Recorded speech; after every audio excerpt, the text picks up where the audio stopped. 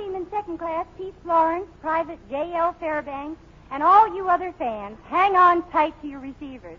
Here comes your favorite lecturer on current events with a report of modern living and housing. It's none other than Jack Haley.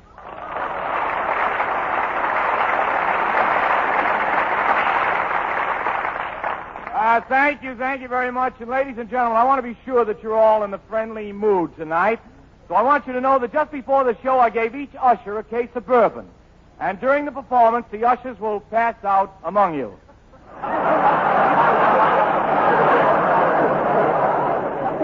Now, as Penny told you, I really have been inspecting the most interesting things in houses. Say, Jack, you look as if somebody threw a bottle of leg makeup at your face. What happened? Well, I made an inspecting mistake, Ken. I transomed when I should have keyholed. Well, Jack, I thought you were going... No? Jack, I thought you were going to the modern housing exhibit. Oh, I did, Ken, and I went there in the modern way in my new car. I got a new Kaiser Frazier car. It costs $4,000, but it has no brakes. Oh, Jack, if it has no brakes, how do you stop the car? Well, I stamp on the floorboard, then Mr. Kaiser and Mr. Frazier drag their feet. That slows it up. Then I looked for the model house, but first I went to the wrong place, and a beautiful, gorgeous redhead screamed when she saw me peeking over a transom. Was I embarrassed? I thought I'd never get over it. Turn over. Tell me, Jack, at the exhibit, did you see any of the marvelous new machines? Oh, yes. They've made some miraculous progress. Take the automatic dishwashers. They're great. All you have to do is scrape off the dried eggs, soak up the gravy, rub off the stains, scrub your dishes in soapy water, rinse them and dry them, and the machine does all the rest. The thing has interchangeable tubs. You put in a small tub and it grinds the dirt off your dishes. You put in the medium-sized tub and it beats the dirt out of your clothes. Well, have you thought of putting in a great big tub? Oh, yes, Ken, but that's no way to treat a mother-in-law. Big smart mother-in-law.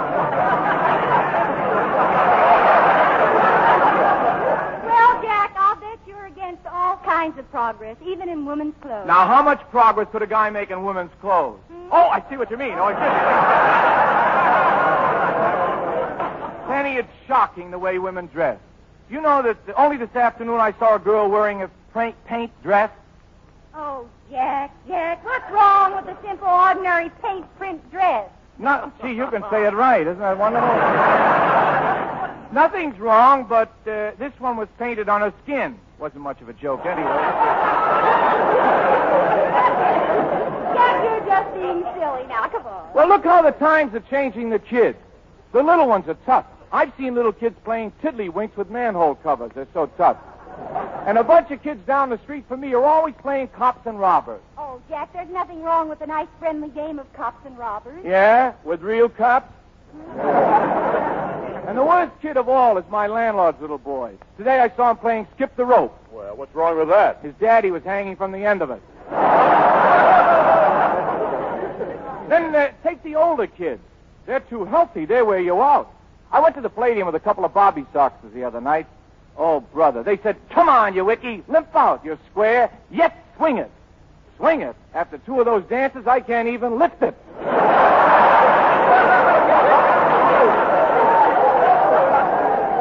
All this they call progress. Everything changing.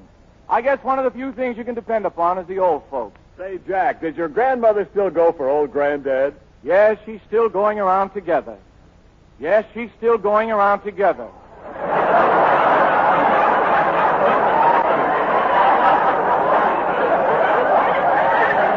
Like a broken record. Give me the old-fashioned things. Isn't there anything you like, Jack? How about the new airplane? Well, all I can say is that they're fast. I read about the new American Airlines plane that goes so fast you can have breakfast in Berlin, lunch in London, dinner in New York, and bicarbonate in Los Angeles. Well, what good does it do? What good? Well, look, last week the plane went around the world. It took off from Los Angeles, flew over New York, London, and Shanghai, used 150,000 tons of gas. It cost over $100,000. 7 days later, they landed in Pomona. Pomona, think of it. All that trouble just to save driving through Pasadena.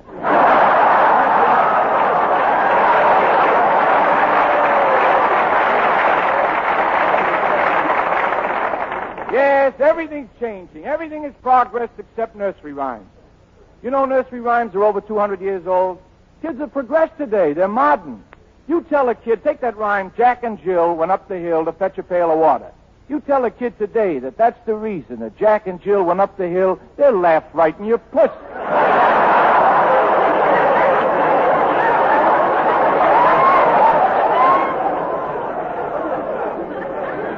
Little Miss Muffet sat on a tuffet, eating her curds and whey. Along came a spider and sat down beside her and frightened Miss Muffet away. Now that's very old-fashioned. We have a lot of modern rhymesters in this country. Cole Porter, Irving Berlin, Hammerstein. Here's how Cole Porter might do Miss Muffet. When she began to sit down, she didn't have any radar to guide her. She didn't spy that spider beside her. When she began to sit down,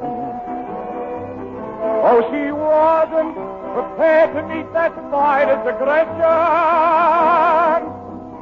So she said to herself, little fool, use your discretion.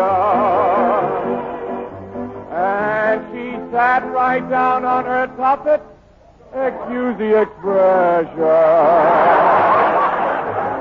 She didn't say night and day. Now that is the way the kids would like Little Miss Muffet today.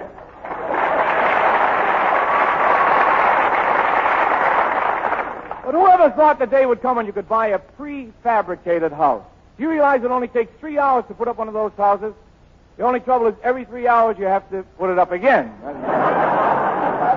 And this really is an age of gadgets. In the old days when a woman wanted to go to bed, she put on a nightgown and went to sleep. Today, before a woman gets into bed, she puts on hair curlers, wrinkle erasers, dimple depressors, ear flatteners, nose straighteners. Why, if a man wants to kiss his wife goodnight, he has to fight his way through $12 worth of hardware. Yes, we're living in an era of sophisticated Broadway shows. Or maybe the kids would like to hear it this way. Boys and girls all know of Miss Muffet, but they read one line and they slough it. I'm referring now to her tuffet, and it's not on top. She was oh so wise, she would simonize to protect it against the weather. But the rain and snow, it beat it so that it looked like genuine leather. People very often would doubt it, and they'd ask her questions about it.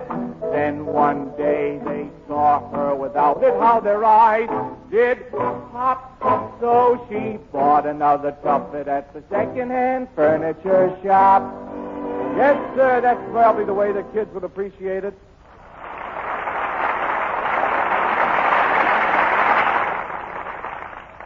You know, that tune is familiar to them. They hear it on the radio all the time. Radio, what's happened to radio? I was talking to a fellow not long ago that's been in radio for years and years. He told me he was in radio when it was LS, before it was MFT. He told me that he was in radio when the mystery chef didn't have a pot. You should hear this fellow talk about this.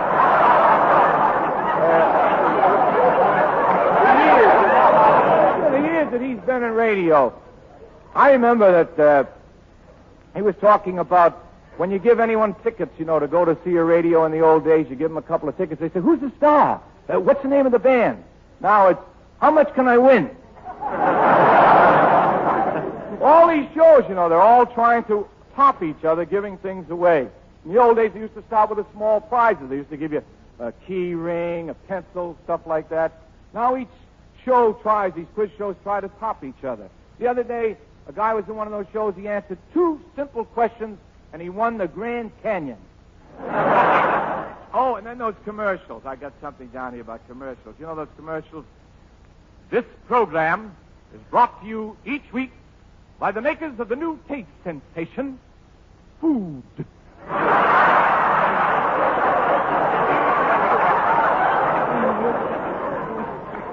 Friends, have you tried food? It's not only good before meals and after meals, but during meals. Now that materials are available again, food is back on your grocer's shelf.